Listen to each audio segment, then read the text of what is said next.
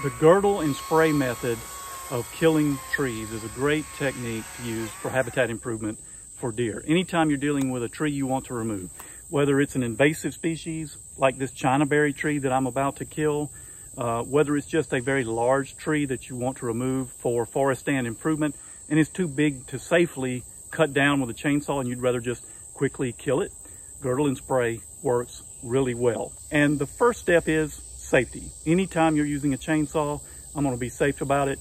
Wear your helmet, wear your safety helmet with your visor and your hearing protection, a hard hat to protect your head should anything fall. And I've got on my safety chaps already. You can see that.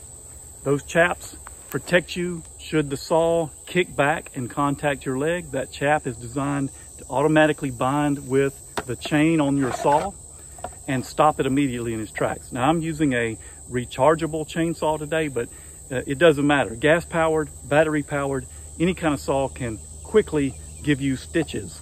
So wear your chainsaw chaps, wear gloves, wear your safety helmet always before you start your saw or use a chainsaw in the woods. So girdle and spray or girdle and squirt is a technique, again, as I said, for injecting herbicide inside of a tree. You've heard of hack and squirt, which uses a machete or a hatchet to make a small cut in the trunk of a tree and inject herbicide. It's the same concept, but I prefer girdle and spray or girdle and squirt with a chainsaw because when I'm working on forest stand improvement in the woods, I may do one of several things depending on what the tree is and where it is. For example, you might want to hinge cut smaller trees to create instant cover where you're working. You might want to take smaller trees that produce good forage and cut them off at the stump. Don't kill them with herbicide and let them grow stump sprouts back to produce deer forage, also called mineral stumps. That's high quality forage.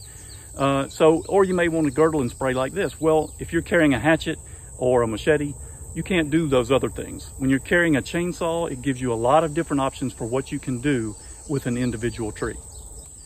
Girdling is simply cutting a very shallow cut completely around the tree, just through the cambium layer and making a complete ring. That's it. You're not trying to cut deeply. It's a very quick and easy method. But again, safety is key here. One thing you don't want to do is stumble and fall while you're running a chainsaw. So before you do your girdle around your tree, check the tree and remove any obstructions that might impede you, that you might trip on, get tangled in, vines, sticks, other things at the base of the tree. Just glance and make sure you can walk a complete circle around the trunk of the tree without getting tangled up and falling. All right, I've removed some obstructions and I'm ready to cut. What you're going to do is approach the tree. You're going to put the top of the saw bar, this part right here, against the tree. That way you don't cut with the bottom, cut with the top. And what happens then is the saw is cutting away from you. So the saw will be spraying wood chips away from you instead of back on you or in your face. But also with the saw running away from you, it pulls the saw into the tree instead of pushing it back toward you. So it just goes with you and cuts quickly and easily. You don't have to push hard. Remember, this is a shallow cut. You're not cutting deep. You're not trying to cut the tree down. We just want a 1/4 inch or less penetration into the cambium layer of the tree. So you don't even have to push with this method. Let the saw do the cutting and just simply walk around until you have a complete ring. I got my safety gear on now and I'm gonna go ahead and girdle this tree.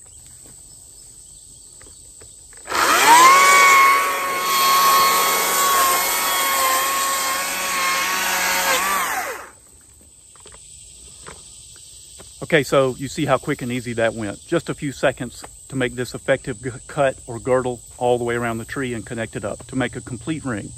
Now, the next step is to inject the herbicide with a spray bottle into the cut. You want to do that fairly soon after you make the cut, before this wound dries. You don't want to wait hours or days.